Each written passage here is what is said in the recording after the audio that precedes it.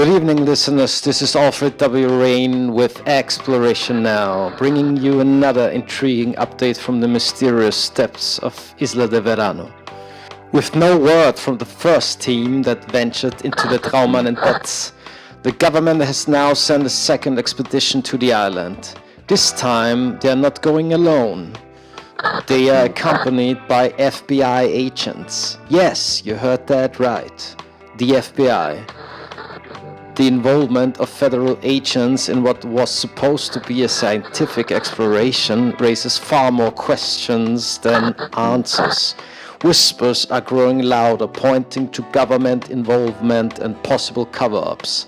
I can't help but ask, what is it that the FBI wants to keep hidden?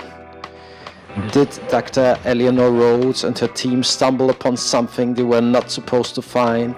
An ancient civilization, perhaps, artifacts so significant they could change everything we know about the history of this planet?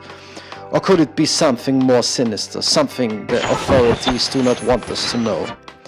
You see, the rumors have been swirling and they are becoming harder to ignore. Some say that the carvings reported by Dr. Rhodes during her last transmission, those intricate reptilian symbols, were not just decorations, but warnings.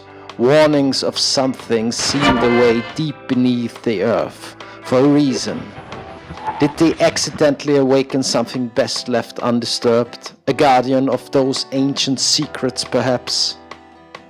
And let's not forget what happened before the first team lost contact.